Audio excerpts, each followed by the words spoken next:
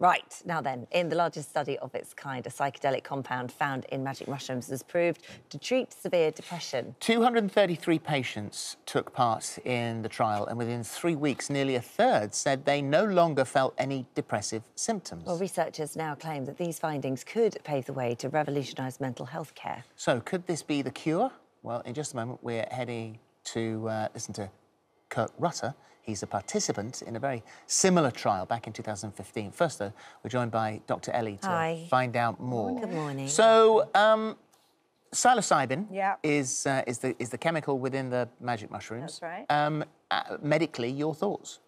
Well, it's important for people to understand that what happens with this is you're not taking magic mushrooms, you're not taking psilocybin regularly. You're having possibly 1 or 2 episodes where you take the psilocybin and you go through what most of us would understand to be some sort of hallucinations, I suppose what we would call a trip, some sort of out-of-body experience.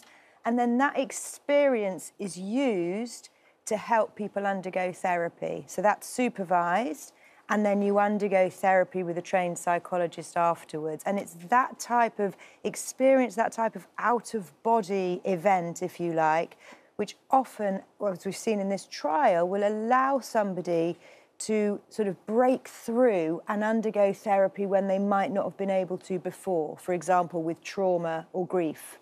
And so, as we've said here, obviously this is all supervised and it's controlled. There are different levels of psilocybin that you're given, different doses, sort of working up to ultimately a larger dose.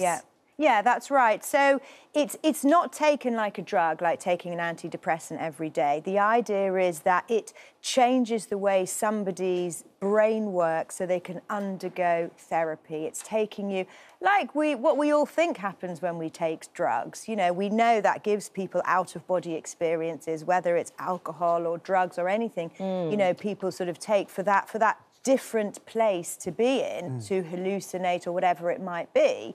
That's why people take drugs recreationally, of course, and it's using that experience for the benefit of undergoing therapy. Well, let's talk to Kirk, because, hi, Kirk. Kirk took part in a similar trial in 2015. You'd struggled with depression, never talked about it, and this was brought on by bereavement. What made you decide that you wanted to go for this trial? Well, good morning, and thank you for letting me come on and talk about this. I was stuck in grief. I had a kind of prolonged period of depression. I actually tried a few treatments. The trial I was on was for treatment-resistant depression. So I tried a year of talk therapy and I think 2 types of antidepressants that didn't really help me and I found kind of difficult to deal with. So I heard about this trial and applied, was screened and accepted. So just explain what happened then, if that's all right with you. You're in a room, you said that you went to the hospital and they kind of changed it up, so it felt more like a spa than sort of a hospital environment. You get taken to the room, you're given your dose, there's a therapist in the room with you, is that right? What happened? That's right. I had 2 therapists with me. The room was changed. It was beautifully lit, very warm, very spa-like, as you said. And then I was given the psilocybin. And for you, there were no negative effects? For me, it was a life-changing thing. For somebody being stuck, you know, in grief, in depression, feeling kind of hopeless, feeling that, you know, this is it.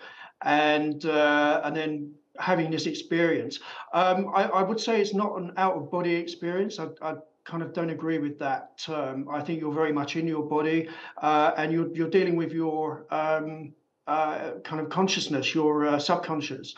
So it gives you a way of experiencing the grief. For example, when I was having talk therapy, I found it very difficult and painful to talk about. With psilocybin, I was able to experience and talk about it in a very nice, kind of almost humane way. So has it changed the way that you think now? Because you're not on any pills, you don't take antidepressants. That was on the trial. You came out of that. You're not taking the mushrooms or the psilocybin anymore. So that's had a profound and long-term change in the way you think. Yeah, I think they're good words, Philip. Profound is certainly true. It was life-changing. It was positive. It's left me with a kind of a much deeper appreciation of nature, which I didn't expect. If you want to name that as a side effect, but yeah, it's made me. I mean, if you think about what we've just all been through, this awful pandemic and lockdown, and having got through that without needing or relapsing into depression, and coming out of that okay, and actually the connection to nature that I had really from that trial really helped me get through the pandemic, because I used that during lockdown. Kirk, thank you. Good to talk to you. So I guess there'll be people watching this now that we're going, hang on, there's a huge mental health problems in this country, and here seems to be something relatively simple that is having a huge difference. When are they going to roll something like this out? Is it likely to happen? Well, I would hope so. I mean, this is a very early stage trial. There have been other trials like the one Kirk was on, but there's certainly promising results. But like with any medication, it needs to be sort of rolled out to a much larger scale trial before we are recommending it. It's important to point out that despite the benefits, some patients reported side effects in the trial: headaches, nausea, dizziness, fatigue, anxiety, and fewer than 1 in 5 at the trial reported self-harm and suicidal thoughts. I mean, this is something that still has to be worked on. It still has to be worked on, but what I would say is we know with mental illness we don't have a great deal of things in our armoury to treat. We know a lot of people don't respond to antidepressants.